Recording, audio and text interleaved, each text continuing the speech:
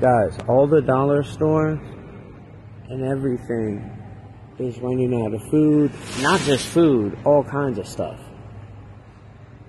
Tell me a food crisis ain't coming. An engineered food crisis, because our president pays farmers not to grow food. So stack up while you can, guys. Let's see what they got in the frozen section back here. I mean, they're not just running out of food. And it's not just this one. Every one I'm going to.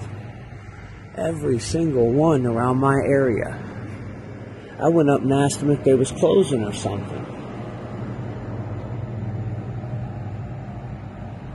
Wow. This is nuts. This thing is usually stocked.